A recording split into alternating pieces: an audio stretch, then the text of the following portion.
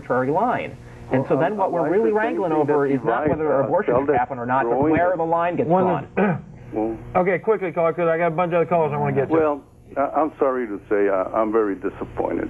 Okay. You guys have a very narrow view of things.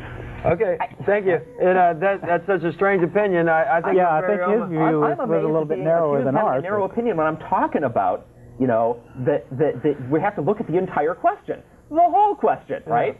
That's not a narrow view. That's an encompassing view, you know. And it all became much more complicated since Dolly the sheep, right? Because now, if you take the Catholic argument that even a sperm is a life, right? You can't be, you know, wasting those. You can't be spilling those on the ground like Onan did. Even though God didn't kill Onan for spilling his seed, God killed Onan for not impregnating his deceased brother's wife, because God wanted a baby to happen. Since Dolly the sheep, every cell in your body potentially could be another life. You know, you take those things out and you put them in a existing egg cell, and you can get another human being out of them through cloning now. Okay, what do we do about that? You know, are you killing lives if you trim your fingernails? I'm not sure if there's active DNA in fingernails, but you get my point, right? You have an appendix. Get your appendix out. Are you giving up a life? I don't know. I mean, that's a real issue. We're going to have to look at that. All right, let's go on down to Lisa. Hi. Good morning. Hi, Lisa. Good morning. I was calling, and I just have to preface by saying I did go through a period in my life where I considered myself to be an atheist. All right. And I'm interested in the homosexual question that you're discussing this morning. Okay. I can say that I'm not religious. I am what I consider to be a spiritual person, but I hear you like referencing the Bible and stuff like that, and it's a fine book. I mean, yeah. What do you mean by fine? Fiction. Well, I mean, it's an interesting book. I've read it, and it's got some interesting points. I do agree with you on the point that you know, it's very easy to read the Old Testament and say, my God, he's pretty cruel. Why would you ever want to... Even the New Testament has a lot of well, exactly. You know, and even I'm not sure how to pronounce it right, but the Bhagavad Gita, you know, I've read some from the Gita, and that's very confusing to me too, but...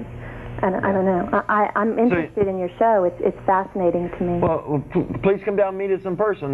Once we're done here, She's not an atheist, dude.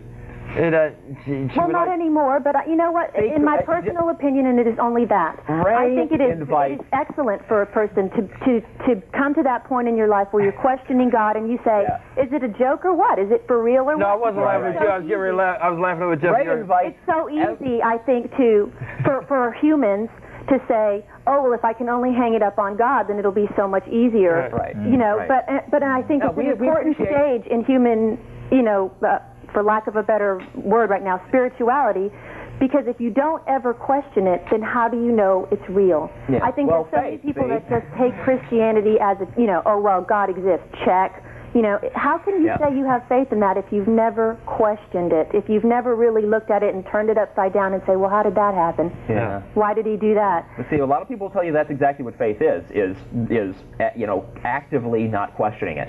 Well, I think you do need to actively question it, and I don't think God's going to punish you. I don't think God's going to punish you at all for somebody turning it upside down and looking at it. I think that's exactly the point. Okay. That's what makes consciousness and spirituality real. Can I ask you a question real quick? Sure. You said that you consider yourself a spiritual person. What do you mean by that?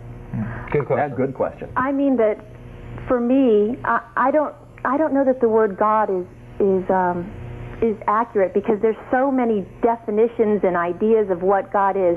To me, it's just consciousness and, you know, real consciousness. So, what is real consciousness? The universe as a concept? I don't understand. Do you think there is such a thing as supernatural stuff what happening? What do you mean by supernatural? Miracles, like things floating through the air or something? Gee, I don't understand. Your dead grandmother. Good question.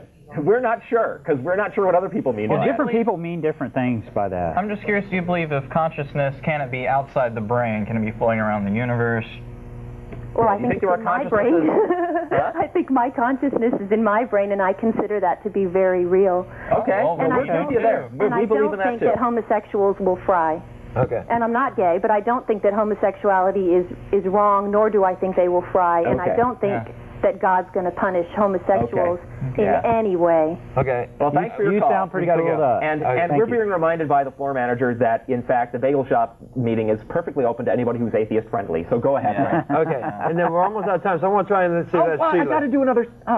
Sheila? Okay. Yeah. Go ahead. Yeah. Did you call back? Did we lose you? Yeah. Okay. We got 2.5 minutes. Quickly. You know me, Ray. Oh, Sheila. Hi. Yeah, I'm sorry. I hadn't talked to you in a while. How you doing? Pretty good. Hey, I do have an opinion, though, just really quick and fast. We all know, how many times has the Bible been rewritten? Oh, wow. Hundreds and hundreds of times. We don't all know that. A lot of people, make a real effort not to know that. Well, it's a simple fact, you know, and things get changed, words get changed, people don't understand it, so they change it to a word that everybody understands. When we're talking about, we have this God who hates gays and everything like that, that's man's opinion. That's man saying, okay, it's okay to kill because it's wrong. Well, how many mistakes have we made in life? Tons of them, thousands of mistakes. It's just another excuse. Well, this person's bad, so this person's going to hell. I disagree when people say, oh, because you're gay or because you made a mistake, you're going to hell. I don't agree with that. Yeah. So are you saying that we shouldn't say that the Bible says exactly that because the Bible's been rewritten and maybe it didn't mean that? I think man's choice a lot of times. How many murders out there say, oh, God told me to kill somebody? Yeah. That happens all the time. It's an excuse. The Bible is an excuse. To hate somebody. It's I an agree. excuse.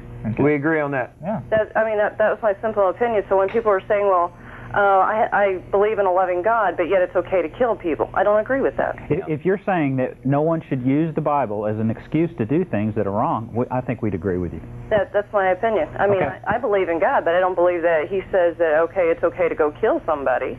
That's man's bull crap. Right. Okay, like Reverend Paul says, do the right thing. That's it. Everybody makes mistakes. If that was the case, we'd all go to hell. Thanks, Sheila. You're welcome. You have a great week. I'll call you.